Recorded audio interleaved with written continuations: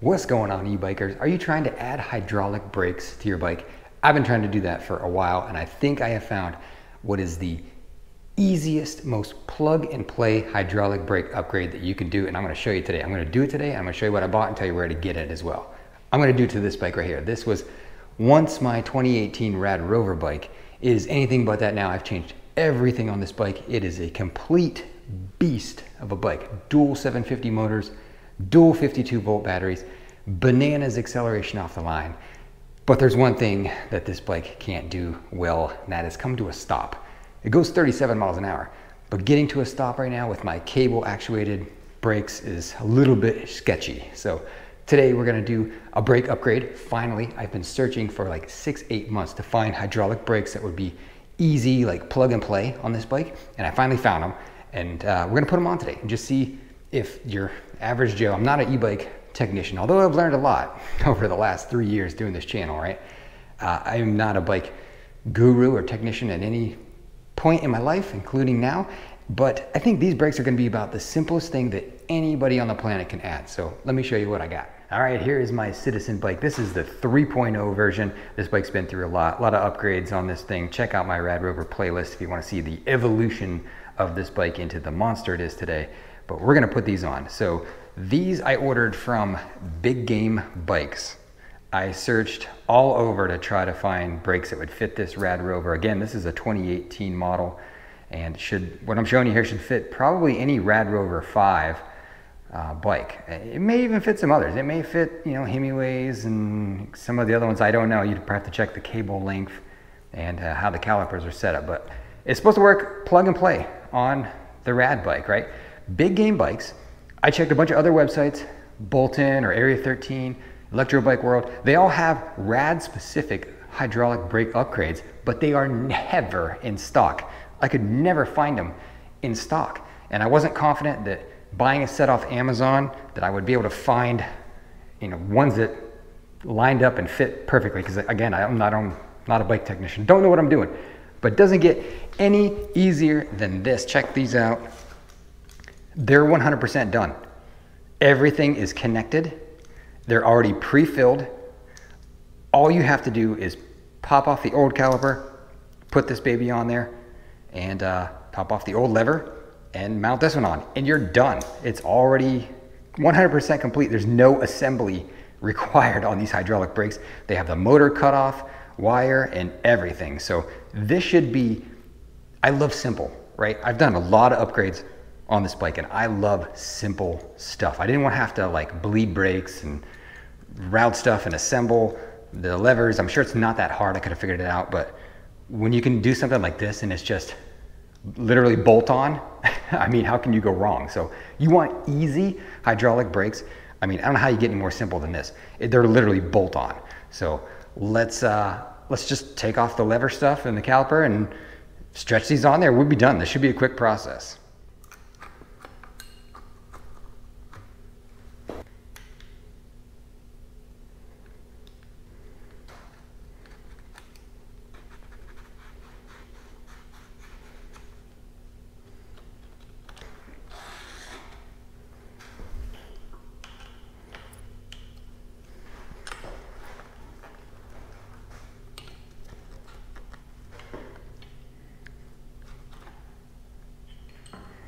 All right, well, we've encountered our first issue. This happens when you're installing aftermarket parts, right?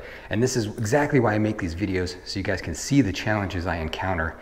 And here's the first challenge. This is the rear brake, right? It's got the longer of the brake lines. So this is the rear brake, but the lever is goes on the left side. I don't know, but in America, the rear brake goes on the right hand, at least for bicycles anyway. On motorcycles, your front brake is on the right hand, but on a bicycle, I want the back brake to be on my right hand. This lever is it's designed for the left hand, you know, it goes on there like that. So what do? Do I put the rear brake on my left hand, which I don't want, or do I just install it upside down? I might just do that. I might just put this on upside down like this, so I can have my rear brake on the right side. Is there any problem with installing it upside down other than it looks stupid? I mean, it should should still function correctly, right? I mean, I could still grab it just fine. It just looks dumb. And if I ever have to bleed it, I'm gonna have to flip it upside down so the fluid doesn't come out. But I think that's my plan. I'm gonna install it upside down because why not? This is my bike. I can do what I want. I want the rear brake on my right hand. I'm not gonna take these apart and flip-flop the levers and re-bleed everything. I don't want to get into that. So let's see if it works. I'm just gonna put it on upside down and go with that. Let's try that.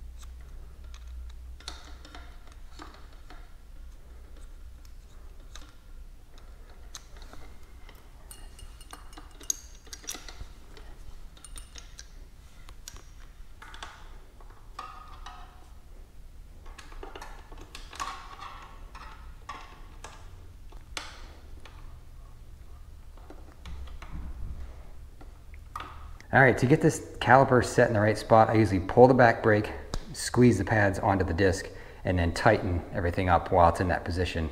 And then when you release, the pad should back off appropriately, right? So let's give it a go. All right, it's done. It's on there. We've got hydraulic brakes now. How simple was that? 2 bolts. Mount the lever and 2 bolts, and you're done. They are on there, they are functioning, they're working. The lever feels a little spongy. I wish it was a little firmer, but it does work. I have hydraulic brakes now, so simple. This is my old brake caliper. I haven't removed it yet. I just want to make sure the new ones were working before I took all this off, and they are, so we can remove that. Now, the only other drawback of this kit like this, having it all pre-assembled, is this. I've got my hydraulic line now that I have to run externally on the bike. You'd have to disconnect everything if you want to route it through the frame. I don't care though, because this bike is such a Frankenstein with double motors, double controllers, double batteries. I have wires externally routed all over the place on this bike. So one more cable on the outside of the bike, not a big deal for me. Mounting the lever upside down like I did, I don't really see any problem with that. I mean, it still works. You can still grab it normally. I mean, it's just upside down. So, I mean, I don't know how they do it. I think these brakes shipped from maybe the UK. So maybe they're overseas. They have their brakes on the opposite sides. I like the rear brake on my right hand. And just put it on upside down. It seems to work fine. The only issue, like I said, will be if I ever have to bleed it. I have to flip it upside down so it doesn't fall out. Crazy easy. Check it out. I'll link it in the description. You know, I don't work for them or anything like that. I don't get anything if you buy them. I just like to show you guys stuff I like. I like these brakes. We'll go out and do some testing on them, make sure they are awesome and that they can bring me to a stop way better. What else are the gadgets? The steady racks, I mentioned those in the last video. That's been a space-saving solution for me, these steady racks. I'll link them too, but to hang your bikes on the wall and move them around like that, super easy. Hopefully you can all rush out and grab these before they're out of stock on this site as well. All right, we're out testing the new hydraulic brakes. Let's gain some speed here and do a stop.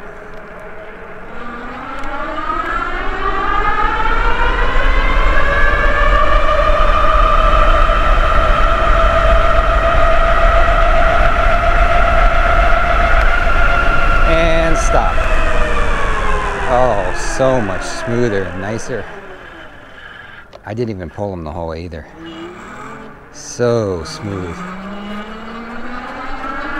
Much better feeling. Yeah, that was a great upgrade. It's more confidence inspiring when you come to a stop. The other ones, those cable ones, they were just pulsing and shaking, and I don't know, man, they were awful. It was scary coming to a stop from 35 plus mile an hour on those. This is quite pleasant, actually. Let's spin around. I like that. Look at that other street. Let's turn around. I haven't even really finished bedding them in the whole way yet.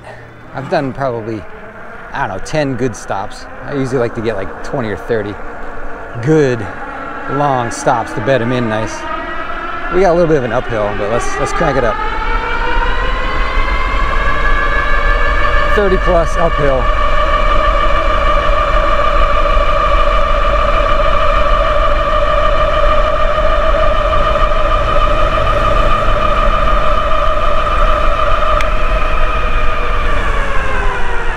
Oh gosh, that's so much nicer. Holy cow, that was a definite needed upgrade. Fantastic. Let's go over here and I'll show you how I routed the wires and everything, and what the levers look like, because I have them on upside down.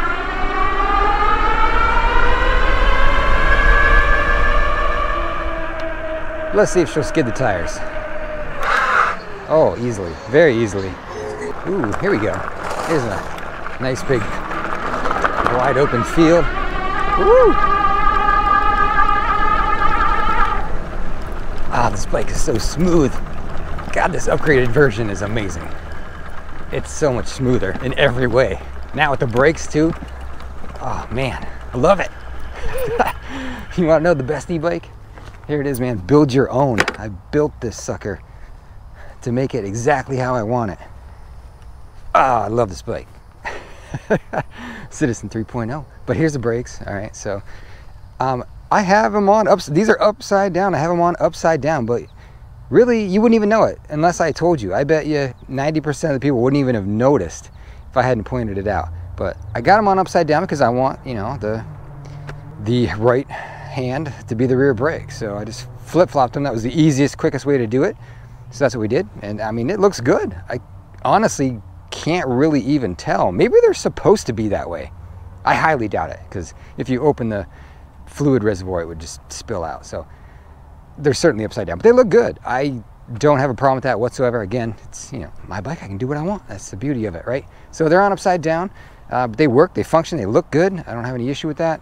The wire or the cable routing for the hydraulic, what I did was, so coming out of the rear caliper here, comes right out here, and I just used the original, you know, rad mounting tab things here. So it just comes right up the frame here, and then instead of going inside the frame right there, I put a zip tie, because there's a hole on each side. I put a zip tie through and around, and then just zip tied it right to the bottom of the frame here. Same thing up here, routed it there. I know some people are like, oh, it looks terrible, wires outside the frame, blah, blah, blah. I got so many wires outside of the frame on this bike, it's irrelevant to me. And then just tied into a bundle here. I got 2 wiring harnesses on this bike running my independent motors and batteries and controllers and systems. So I just have wires everywhere. I got a spaghetti mess up there of wires. But hey, it works, and this bike is a ton of fun. And now it's a little bit safer, at least. I can come to a smooth, controlled stop and not worry about killing myself. So I routed it just along the frame there, and then the front, you know, there's plenty of slack on the cable to come down right here. Again, mounted it right through the original. Well, these aren't rad forks. There's nothing left on this bike that's rad. If I ever build another bike, I'm just gonna start with a frame, I think, because that's all that's left on this bike that is a rad part. I've changed literally everything. The rack and the frame are the only, and the seat post maybe, really the only things from rad power bikes on this bike. This is mine now. This is a Citizen bike. I'm excited about it. I'm excited. But plenty of slack in the cables, so don't worry about that. If you order these, I mean, you don't get any more plug and play than that. I mean, 10 minutes, and I had hydraulic brakes on this bike, and they look good. Here, let me give you a close-up. There is the rear right there. Again, I did not use the spacer that they provided. I just took it off and mounted it right on the original mounting part. And then the front, that's what she looks like up here. I used my original spacer and original bolts from my original caliper. And we're good to go. Good to go. I mean, that's some of the best bang for your buck money I think I've spent on this bike. I think these are like $120 $28 maybe for that, for literally plug and play, just bolt on and go. I mean, simple solution. You want hydraulic brakes? There you go. Hope you found this informative, helpful. If you're searching for brakes for a long time like I was, I think this is a great option. I'll let you know how they hold up.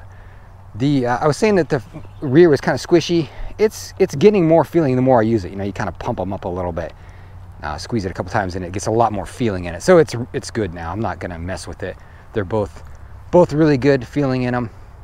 There you go. If you like stuff like this, consider hitting that subscribe button. I put out content like this all the time. I try to do a couple videos a week when I got time. I'm in the middle of moving right now, so it's been hard, but I'm sticking to it. I got more bike overview videos coming up and scooter overview videos and a couple other like miscellaneous things that I'm gonna take a look at for you guys that I think might be useful. I like to review and do useful things that you guys find informative. That's kind of the whole point of this channel, to give you guys usable information, right? So there you go. There's some usable information about hydraulic brakes for a rad.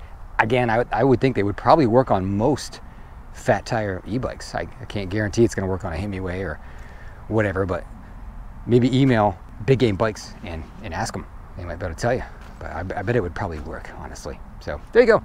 Hope you enjoyed. Thank you. Appreciate everyone so much for watching. Truly appreciate it. Thank you. Talk to you all again soon. All right, looks like we timed out. Let's power on. Front motor, engage. Rear motor, engage.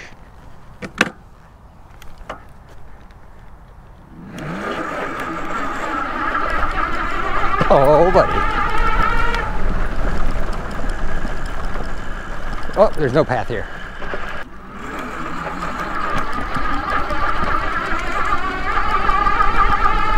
God, I love wide open fields like this. 30 in this. Oh, man.